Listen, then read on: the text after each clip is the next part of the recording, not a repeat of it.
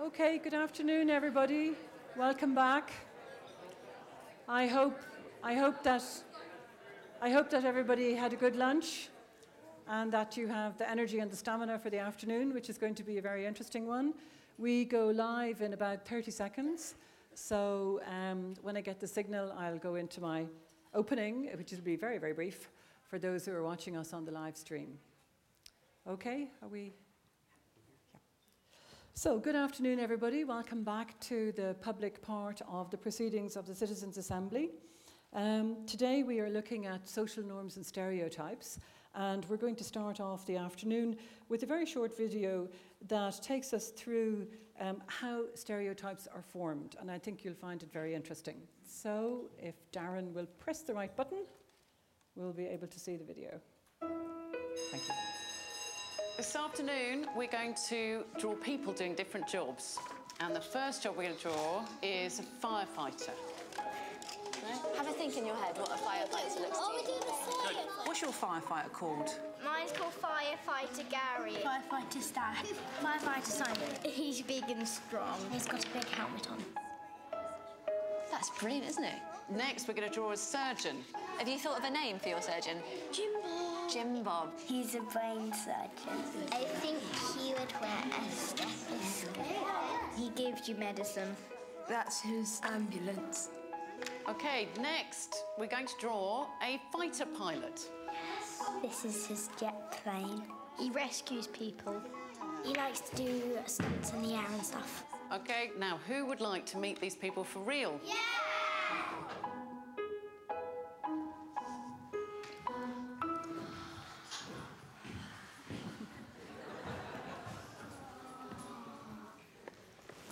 They're dressed up.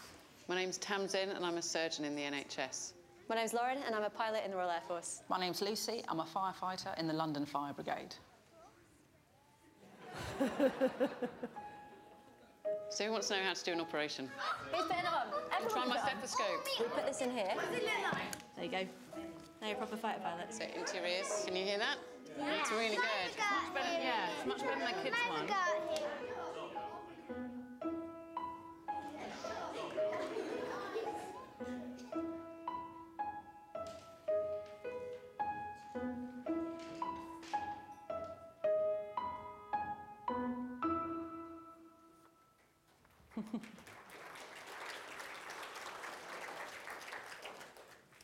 I can tell you liked that, and it's a very good way of making the point in a very little space of time.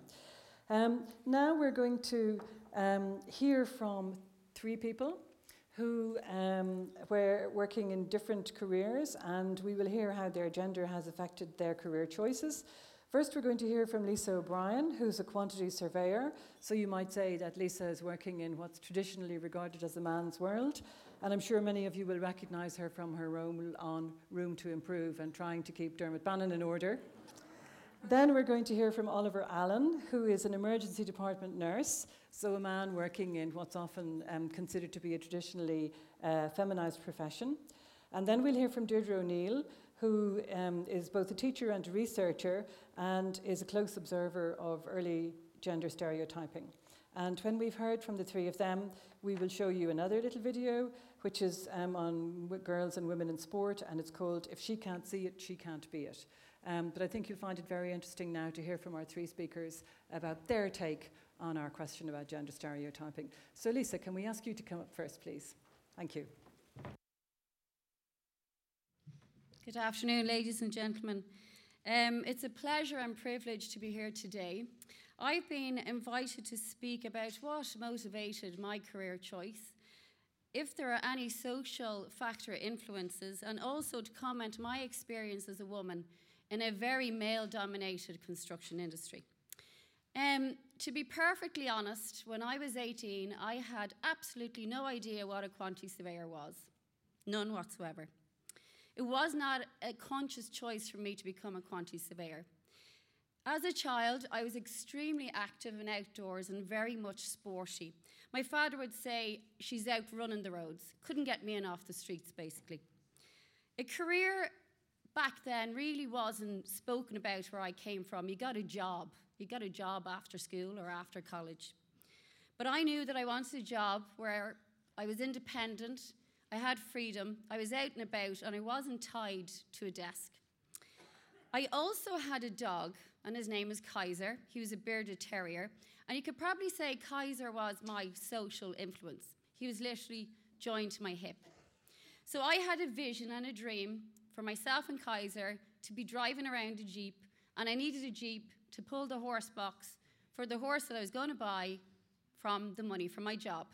So with that in mind, that's how I actually filled out my CAO form. I eliminated all the courses that would not get myself and Kaiser into that Jeep, which landed me in a course in construction technology in Bolton Street, where I was the only female of 45 male students.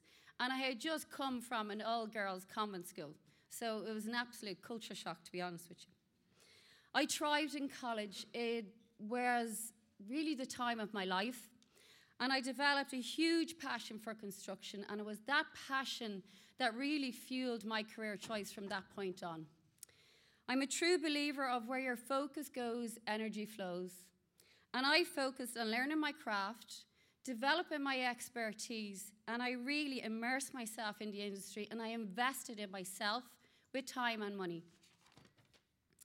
I never focused on actually being a woman in a male-dominated role. I felt I belonged there. And if someone did had a moment of judgment where I was a woman on a building site, I soon demolished that with my work ethic and my knowledge. It actually came to the point where the lads on site would bypass the foreman to come to me because, in their words, this one gets it done. I don't let my gender prevent my successes, nor do I feel has it been associated to my failures, and there has been many of them on my journey. I feel attitude is everything. I was naturally solution-orientated, goal-focused, and I was very driven, and it was those personality traits that suited the construction industry. It's an industry that's fast-paced, with tight budgets, and it's deadline-driven. I continue to have that attitude, and I don't limit myself regardless of my gender or the industry. If I could give a takeaway today, and it's not a breakfast roll, ladies and gentlemen, is that as women, we cannot control people's perceptions of us or the expectations of a female career, what it is or what it isn't. We can only control the perception we have of ourselves and how we show up. And I just want to leave you with a quote. It's from Napoleon Hill. He's the author of Think and Grow Rich, and I have it on my office wall. I've slightly altered it, and what he says is, whatever the mind of man or woman can conceive and believe, it can achieve. Thank you.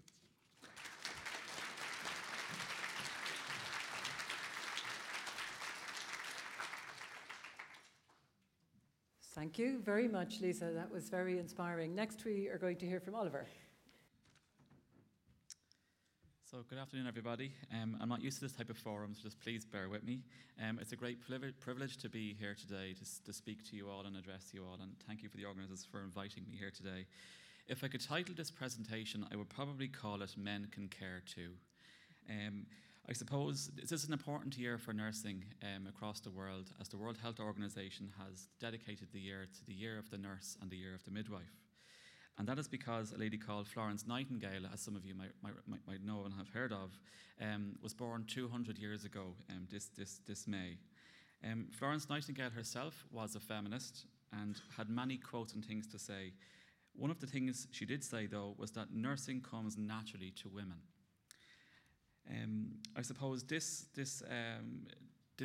quote of hers has really had, in my view, maybe a long-term unintended consequence on the societal view of nursing being a mainly female profession.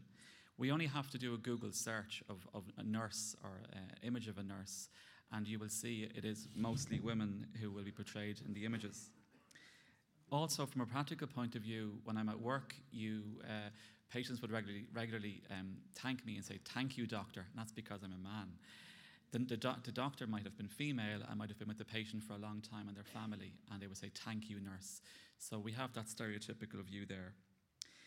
I suppose I was attracted to nursing because I always had an interest in caring for people, and I wanted to care for the person and not the illness, where I think nursing differs to other healthcare professions. My college years were fantastic. I remember going into college on my first day, 250 people in the room, and about 15 of those were men. And I remember looking around the room to see where the other men were and felt reassured by that, because I suppose it was a little bit unsettling. My experience as a man in nursing, I suppose, is that I don't refer to myself as being a male nurse. I am a nurse. I haven't experienced any sexism or prejudice in my nursing career, which is a 10-year span. I suppose from time to time, I might be called upon by my colleagues to help out with physical tasks. If something needs to be moved, a trolley or something heavy, they will come and ask me to do that. And other examples might be technical things with IT or equipment failures. Friendships is an interesting one in nursing. Can be a bit difficult to, I suppose, to form outside of the working environment. Regularly, some of the girls at work might go away on a weekend away, but where the wife fit into that, was a little bit uncomfortable for me as a man. I don't always get that invite, but it's just, I suppose it would be a bit awkward. How would their husbands feel if they knew there was a man going away with the girls for a weekend away? So I suppose that's the flip side of it. In relation to men in nursing in Ireland, I suppose we're less than 8% of the overall nursing workforce, which is 67,000 nurses and midwives across the country. Men generally, I suppose, are viewed in nursing from my female colleagues as going into leadership positions, into management roles very quickly, and they would be, I suppose, aligned to, some of the specialist areas, for example, intensive care nursing, emergency department nursing, and various other specialties. Psychiatric nursing is another popular area for male nurses to go into as well, which I'm sure has reasons for that too. So I suppose the benefits of working, I suppose, alongside women, I suppose an obvious one to me is that I know women, in my view, have a heightened sense of emotion, and I suppose if they'd be quick to pick up on things, and I know if I was, I suppose, upset by something in work or something was bothering me, they'd be quick to pick up on it, and I know I would get that support from them. I suppose going forward into the future, finally, just to comment on, we have a worldwide shortage of nurses. And I suppose what we need to try and do is normalise the role that men can play in nursing. And I suppose that might help with the recruitment issues. And continue to publicise nursing as a career choice for men. Thank you very much.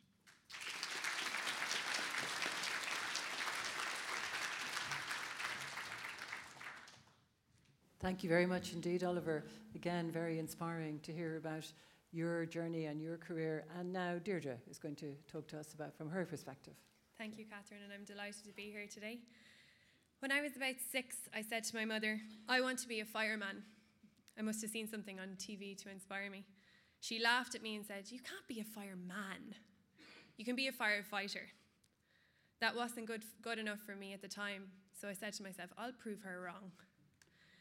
As you can see, gender association was never really an obstacle for me, and I'm lucky to be able to say that this trend followed me to where I am today.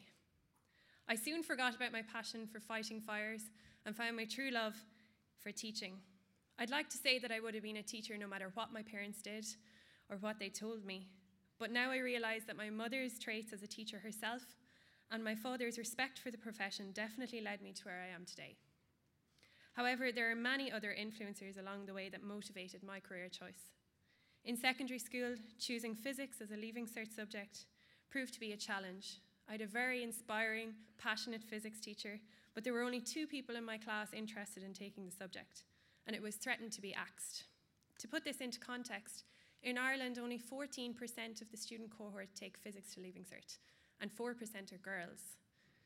There's a similar issue for boys in this subject, such as home economics, where only 3% of boys take home economics. Anyways, myself and the second girl who chose physics approached the principal and dramatically proposed an ultimatum. Run physics or we'll move school. She didn't call our bluff, thankfully, but recognised that this really mattered to us, and her care for our passion made it possible to continue to study physics. She asked us to recruit 2 more students to do the subject, and then she would run it. And so we did.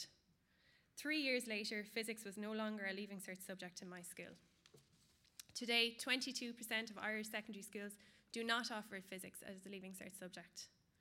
I went on to complete a 4-year degree in science education in DCU and qualified to be a maths and physics teacher. Now I was on my own. Moving to Bahrain was an adventure for me, but a huge culture shock. I was teaching students from primary level all the way up to final year of secondary school in gender segregated classes. Girls sat together on the right side of the classroom, boys on the left. However, the influence of culture on these students was not what you would expect. All students were extremely academically driven. Their focus was on getting the top of their class, and the girls were just as competitive as the boys, which contradicts the typical stereotype of boys being more competitive and girls just not interested in the physical sciences. Role models were a huge influence for these students, and in most cases they saw their teachers as their role models. People of different nationalities and genders using their profession to travel and learn new experiences. I started to think about moving home, and I sent out some feelers about doing a PhD. When I was approached by my past lecturer, Ailish McLaughlin, to engage in a gender imbalance project, we decided it would be a great stepping stone to complete a PhD. We started to look at gender imbalance of subjects at secondary school and how to increase the number of girls taking STEM subjects. I'll focus on the work we did with the whole school, unconscious bias and gender stereotyping awareness for the context of today.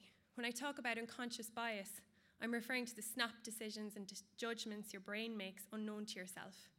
It really is something you have to experience to understand its effect. And so I ask you today to close your eyes and visualize the first thing that comes into your mind when I ask you to think about a person with a disability. If they're in a wheelchair, open your eyes. If your eyes are still closed, I want you to visualize a person with Down syndrome. If it's a child, open your eyes. If your eyes are still closed, I want you to visualize a person with autism. If they are male, open your eyes. And finally, if your eyes are still closed, I want you to visualize a person with mental health issues. If they're white, open your eyes. These are all typical stereotypes that you have in your mind, and they are formed by patterns of your economic background, what you see online, socially. We worked with 28 schools over 9 counties for 3 years, and what did we learn? There is no one-size-fits-all to tackle the inequities around subject uptake, gender imbalance and stereotype threat. Each school that we engaged with had their own unique plan to bring the 4 issues that may be a result of harmful unconscious bias. Also, awareness of unconscious bias and the effects it has on students' decisions to choose particular subjects or engage in extracurricular activities must involve the whole school, school leaders, teachers, students, and parents. What's good for girls is good for all. We must remember that the word gender does not just relate to females, which can sometimes be the first thing that jumps to mind when the topic is mentioned. If you want to impact on school culture, you must promote equality in all activities in the school. Finally, we learned from our schools that teachers and parents need support in promoting different careers in all subjects. We are in an era where job opportunities are rapidly expanding, and it's likely that our students will have several jobs in their lifetime. Keeping up to date with these difficulties is difficult for teachers and parents, especially when they're in one profession for many years. We also need our teachers to reflect the variety of students present in our Irish classrooms today. So promoting teaching as a profession of prestige and importance is essential to our economy and opening up subject choice to all students, unlike what happened to physics in my school after I finished. Thank you very much.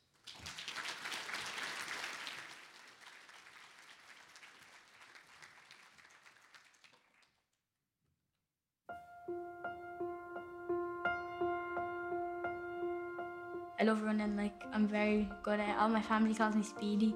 I'm black belt. I got whacked in the knee today with a hurl. When you get in the boat, you just get this rush. Ronaldo, Paul Pogba, Usain Bolt, Jack McCaffrey, Rory McIlroy. Women's sports stars.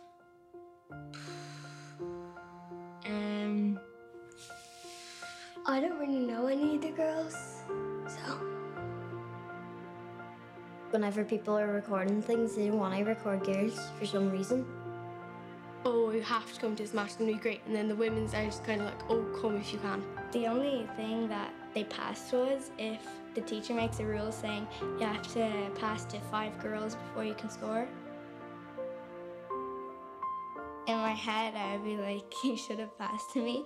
Then, like real life, I just don't say anything.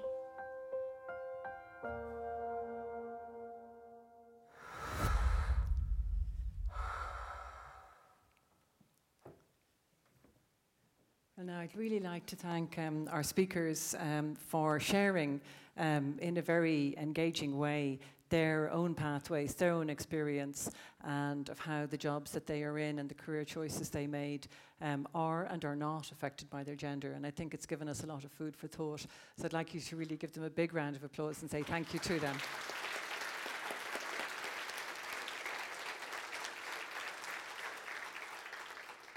And thank you very much for being here with us on a Saturday afternoon. Now, we've had the personal experiences and we've had 2 short videos. We're now going to invite to the podium Professor Sheila Green from Trinity College Dublin, and she's going to talk about gender norms and stereotypes and the psychology of all of this. So, Sheila, can we invite you to come to the podium, please? Thank you.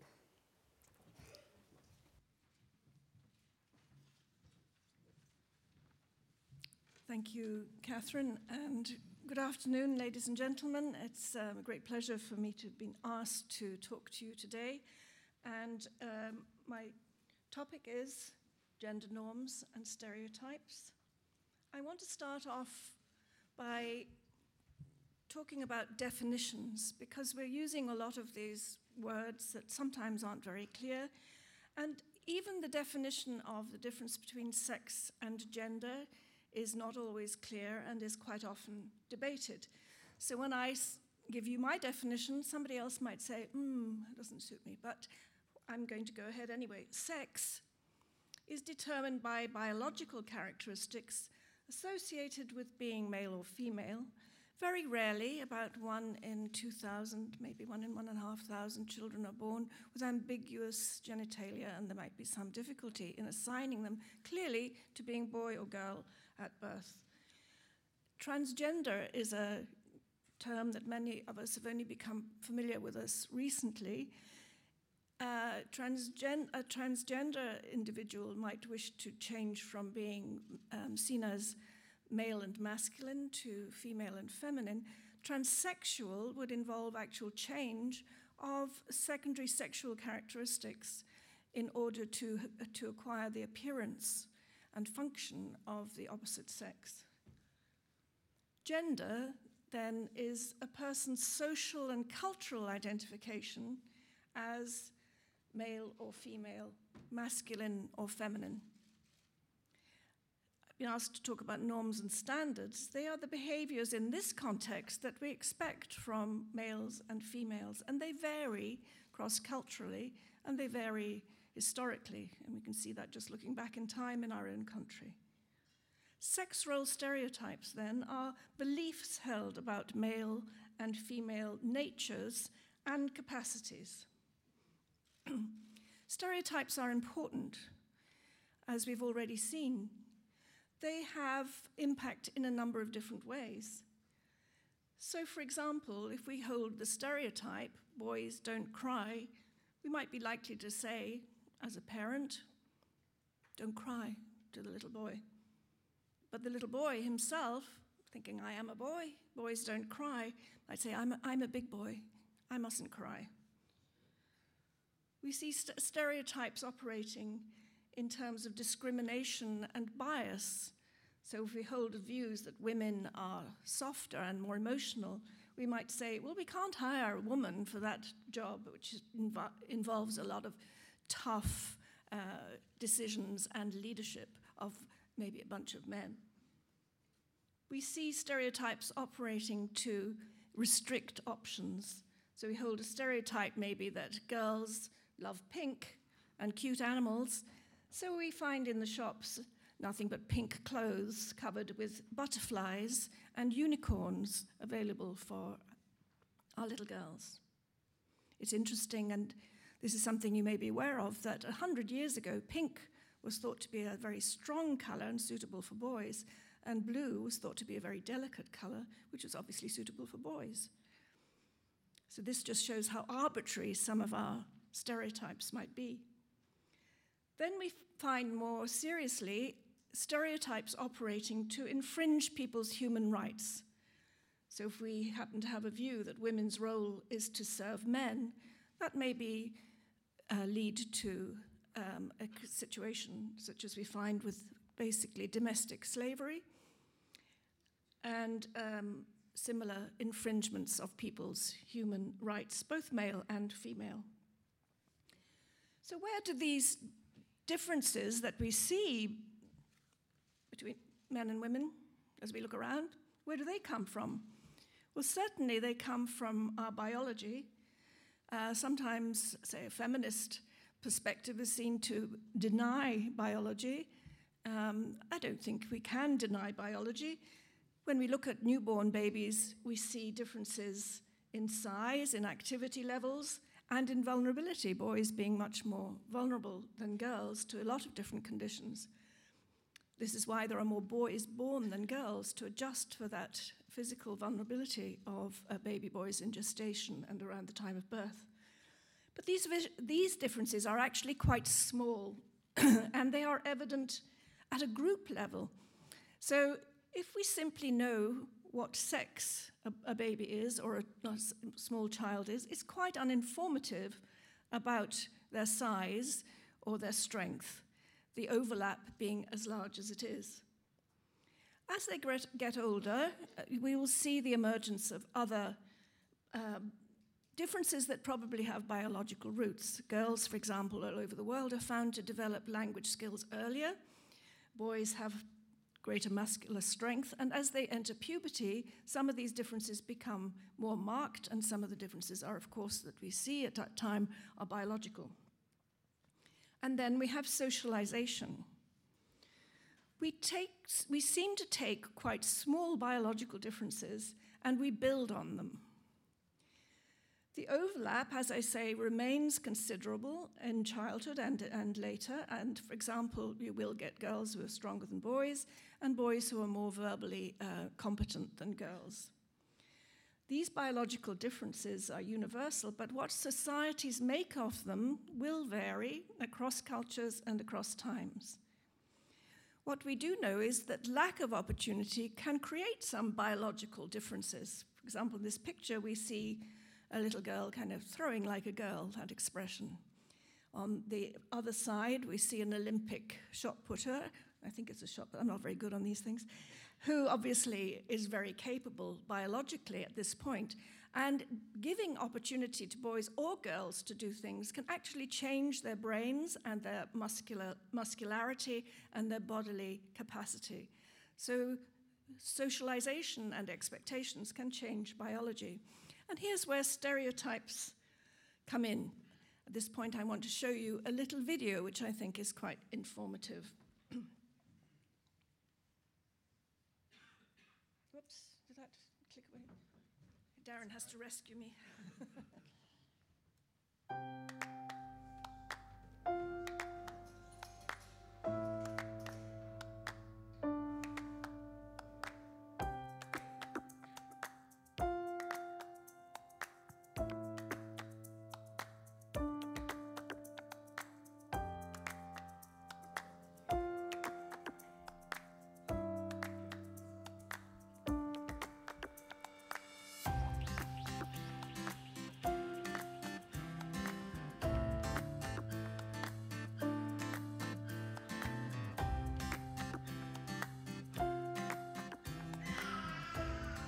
Look at this. Look at this. Do you like a dolly? Should we go for the dolly? There's a good girl. You're a good little girl, aren't you, Sophie? Look, what does this say? Sweet dreams. Sweet dreams. Ooh, look at this, Sophie.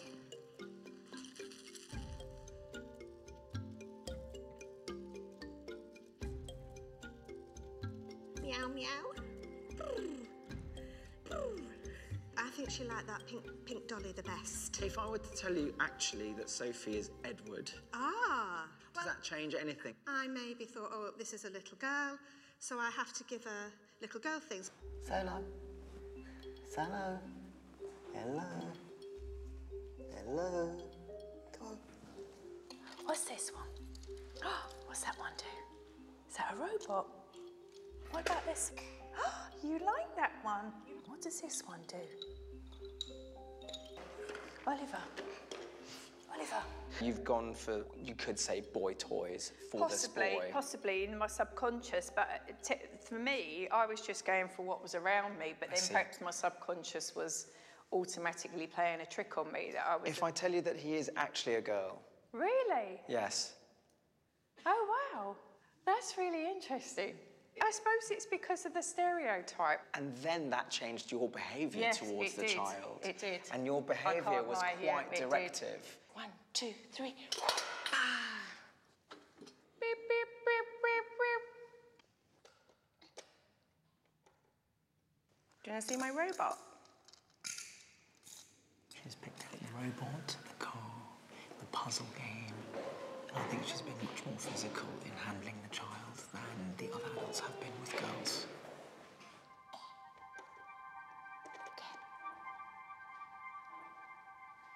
That really astounded me because I thought that I was somebody that had a really open mind. I was surprised, so I automatically went for the pink fluffy toy because I said it was a girl, so I was sort of stereotyping. I've always thought I was rather more open-minded than that, and I would think, you know, these are children's toys, whatever the gender. It will make me think the next time I'm with a child, so my niece or my nephew, to make sure that I am actually being sort of fair and equal with all of them, and just giving each child an opportunity to just be whoever they are. So, as you see, I think quite strongly in that study, which, as I say, has been often replicated. I actually replicated it several times with my students here in Dublin. Stereotypes can often operate unconsciously. Typically, if you ask parents if they would treat their boys and girls any differently, they often say, oh, no. But in actuality, they find themselves doing so. Some very famous researchers in this area, Maccabee and Jacklin, who looked at a whole range of stereotypes about boys' and girls' behavior, including things like girls talk more, etc., and found most of them not to be substantiated. They said that most gender role stereotypes are cultural myths. But they persist, and that's the interesting question. Why do they persist? In fact, we use stereotypes all the time, not just in relation to gender. It's one of the ways we organize the world around us. They simplify our complex world. And they may also serve agendas, say the agendas of those who have power and don't want to relinquish it, or those who feel threatened in some way by another group, or those who want to bolster their own feelings. So we get pernicious stereotypes like white people are more intelligent, things that we find very shocking, but that we need to look at why do people think this way? Why does this way of thinking persist? Why are stereotypes perpetuated? Do they serve some functions? I want to look at gender norms and stereotyping in the family. Families don't exist in isolation. Everybody in the family is being influenced by their external context and by their own histories. So as parents, if we are parents, we bring our history to bear. But the family does matter a lot. It has an early and very direct impact on the child's behavior and beliefs. It's very important, and it starts very early. And in fact, these days, it starts earlier than ever, because these days, many parents will choose to find out the sex of their children, and they can do so by ultrasound at about 20 weeks. They can do so even earlier if they want, through using DNA pregnancy tests, which give them that information. And now we have the new phenomenon, which seems to have entered Ireland from the USA, of gender reveal parties, where very, very early on in pregnancy, everybody is celebrating the fact that this baby to come is either a boy or a girl. This balloon, when popped, will have blue confetti or pink confetti already for the party. Parents may participate in sex role stereotyping either consciously or unconsciously. For some parents, it's important that their boys behave like boys and their girls behave like girls, but other, as I said, that maybe an unconscious process is going on that they'd be quite shocked by or are shocked by if they are revealed. You find it in the choice of decor, the boys' bedroom versus the girls' bedroom, and clothing and toys, those choices that parents make. And then in the behaviors directed towards the child, whether they are reinforced or discouraged from certain patterns of behavior versus others. We find that parents encourage play with same-sex toys, and they sit closer to girls and talk more with them. There's quite a lot of evidence in different research studies of parents behaving differently, even though they think they don't. And we do find a relationship between high levels of stereotyped thinking in parents and more stereotyped behavior in their children. And as I've said, the outside will get inside into the family, so the books the kids read, the TV that they watch, all of these things will have an influence from early days. And children, of course, will adopt these stereotypes themselves. They're not passive in this process. They actively get involved in stereotyping the others and in typing themselves at this idea, I am a girl, therefore I do girl things. And little kids are very strong on those sorts of rules. By age 2, children typically become aware of being a boy or a girl and can label themselves. And by 3, they've started to develop stereotyped ideas about boys and girls. So even in preschool, you'll find them saying, I'm not wearing that pink shirt, or I'm not going to play with dolls. And the girls sort of will comment on each other's behavior, whether it's appropriate, or boys don't wear bobbles in their hair. All of this happens in preschool and has been widely observed. Gender role conformity becomes very strong from about the age of 3 to 9, and I know you've heard from the young scientists earlier, and that was very marked in their study, which was on, I think, around the kids around the age 7 to 9. It is actually more marked in boys. So tomboy, as we've heard already, is a more acceptable thing to be called as a girl than the opposite for boys, and which has a less positive connotation. So boys are called often sissy, and we have discovered in studies done here in Ireland that they use the term gay as a term of abuse, really, against little boys who they think are unduly feminine. So this is a very unfortunate pattern of behavior that we see from very early on. And this self-policing and policing by peers starts in the preschool years. We don't have to wait until later to see evidence of this. What does happen a little bit later on, around about 8, 9, is that children get a bit more flexible about these rules. And so we have a period of a few years where they're much more tolerant of infringement of the rules. But this tends to become intensified again when they get to teenage years and puberty kicks in, and it matters very much as to you being seen as a feminine or masculine in your behavior. In growing up in Ireland, which I was involved in for a number of years, we asked 9-year-olds about the opposite sex. And we found these are some of the comments the kids made. So 9-year-old boys, the girls dress different and play different and they think different. And another one, girls like to do makeup and their nails and they like puppies and everything cute and they like pink things. And the interviewer says, and what about boys? Boys like the outdoors more. They like to stand in a field. I have this lovely sort of image of I think clearly a boy from the country. Girls say, boys are much more immature than girls, I think. They just, when you try to be serious with them, they just go and mess with their friends or something.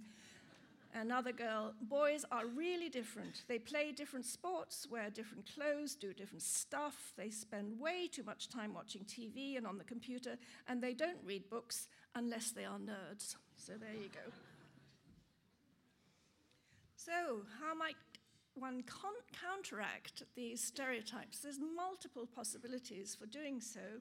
Once one agrees that this is something that is important to do. So through legislation and regulation, we might have it in terms of the introduction of referenda, perhaps, in terms of trade bodies like the Irish Advertising Standards Authority for Ireland. They talk about ads should avoid stereotyping. Sex discrimination is one of the 9 grounds for discrimination, which can be used in terms of employment disputes, etc. We might introduce positive discrimination and quotas. These are all policy and legislative choices that are open to us. In education, which is important, we find that teachers at preschool and at higher levels tend, even against their own principles, perpetuate some of this by saying, boys line up over there, girls line up over there. Boys, will you move the chairs? Girls, will you give out the pencils? Seems innocuous, but these are choices that are made very often unconsciously and can be changed if one wishes to change them, and certainly the INTO has had discussions along these lines. In terms of materials, it's possible to use counter-stereotype books and materials and have debates and discussions on this topic. Another way to look at it is from the point of view of individuals who might band together in campaigns to try and change things, and I'll give you a couple of examples in a moment of campaigns that I'm aware of in other countries. And then as individuals, we can say no. We can say no to buying only blue clothes for our boys and pink clothes for our girls. We can challenge retailers and say to them, what are you doing here? We want more choice. We can change our own interactions with children, whether we be grandparents or parents or aunties or uncles or teachers or whatever. Looking at what some other countries have done in schools, it's possible to add gender role awareness training to teacher training and to school curricula. For example, in Sweden, the national preschool curriculum requires teachers to counteract traditional gender patterns and gender roles. Our own curricula here, the ASHTR and other curricula that are used typically don't do this. In the UK, the NUT, National Union of Teachers, conducted a review in 2013 called Stereotypes Stop You Doing Stuff, and they encouraged their members to challenge stereotyping.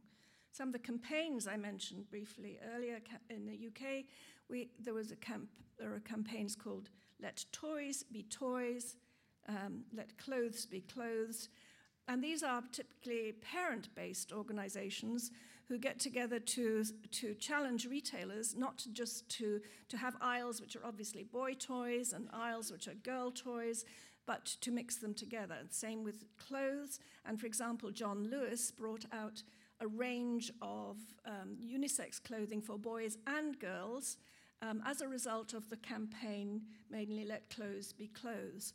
There's another advocacy group called Pink Stinks. You can imagine what they are about. Again, challenging retailers and others not to identify girls always with pink and fluffy things. What is called sometimes the pinkification of girlhood. In Germany, Pink Stinks is very active, as in the UK, and in Australia there's a similar organisation called Because Why, and many of these organisations are readily accessible on the web. Another level completely would be through human rights and international treaties, and there's a lot of discussion now of stereotypes in those areas. One very important treaty which Ireland has ratified, which is the Convention, often have to read all of this because Convention on the Elimination of All Forms of Discrimination Against Women, CEDAW, which actually came out in 1979. It talks about requiring state parties who ratify this convention to take all appropriate measures to modify the social and cultural patterns of conduct of men and women in an effort to eliminate practices that are based on the idea of the inferiority or the superiority of either of the sexes, or on stereotype roles for men and women. A UN report called Gender Stereotyping as Human Rights Violation, produced by the High Commissioner for Human Rights, talks about wrongful stereotyping and harmful stereotyping. And it is interesting looking at this issue of stereotyping as something very serious, which can have very marked effects on the behavior and well-being of men and women across the globe. In conclusion, then, or some conclusions, the way in which we think about sex and gender is deeply embedded in our culture, and we learn about it from babyhood. It operates in subtle and not so subtle ways. The goal in challenging stereotypes is not to make the sexes the same. Males and females with highly sex stereotype behavior are found to have lower levels of well-being. And this points us in terms of the dangers of a very marked adherence to sex role stereotypes, because it's associated very often with rigidity, and it can be associated in extreme forms with what we might call toxic masculinity. Masculinity which is associated with aggression, lack of sensitivity to the feelings of oneself and the feelings of others, being strong no matter what. This is associated with higher levels of alcoholism and other mental health problems. Likewise in women, being too strongly sexual stereotyped in terms of being very passive, non-assertive, is also associated with things like lower levels of self-esteem and higher levels of depression. Sadly, we found in growing up in Ireland that at 20, far more young women than men were suffering from elevated levels of depression. And we know that in teenage years, previously very assertive and happy young women often start showing lower levels of self-esteem and confidence as they seem to become more sex role stereotyped in their behavior. So stereotypes manifest in multiple ways and need to be tackled then through multiple forms of intervention, both formal and informal, by institutions and by individuals. Thank you very much.